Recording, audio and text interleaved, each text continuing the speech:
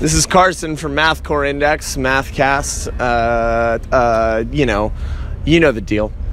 I'm here with not only the guitarist from ARMS, but the head admin of the Odd-Metered Mathcore shitposting group, Odd-Metered Mathcore shitposting. Michael, say hello. Hey, what's up? It's very cold. It's really cold out here right now. It's incredibly cold. I'm dying. Yeah. You're from Florida, so it's very. What does Florida think of Mathcore? Florida doesn't tend to think a whole lot about Mathcore. We got a couple bands out there who, sort of fit into the Mathcore genre per se, like Farrellux from South Florida. They're a pretty big name. Other than that, yeah, we have a bit of a hardcore scene around Central Florida.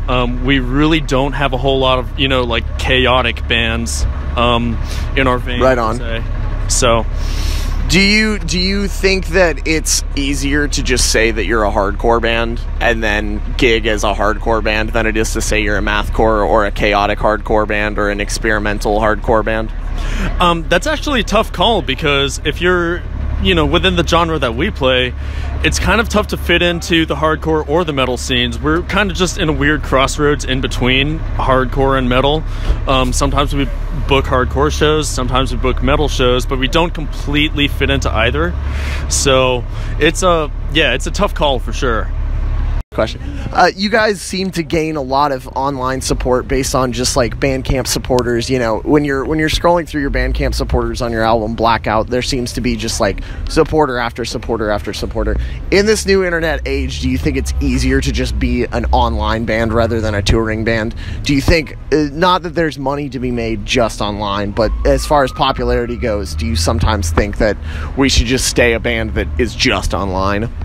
Absolutely, yes, I do. And if anything, we're a perfect testament to that, because we started out as an online band. ARMS has been a band since 2011, and for the longest time, even through the release of Blackout, it was actually just Paul who worked on ARMS.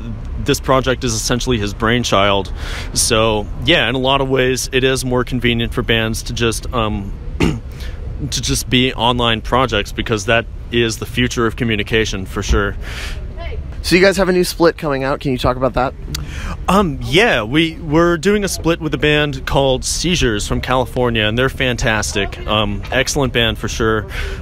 We wrote 2 new songs for that split. We played one of them tonight, as a matter of fact. We do not have a working title yet for that song, however, but the other one is called Junk Witch.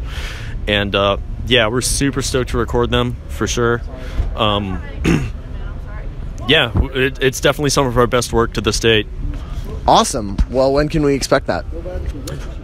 Ideally, it should be coming out within the next few months. We actually just received a message from Seizures saying that they just got done recording. So, they still have to undergo the mixing and the mastering process and, what have you. But, yeah, expect it in early 2018. All right, awesome. Well, where can people find your shit? Well, we're on Bandcamp. Yeah, you can just search ARMS on Bandcamp. We are not the pop rock band called ARMS from New York. We are the other ARMS on Bandcamp. And then, yeah, we have links to that on our Facebook page as well. Odd-Metered Mathcore shit posting. Go give it a like. I mean, go give it a like if you want to hate yourself, but yeah, sure. All right, well, thank you, Michael.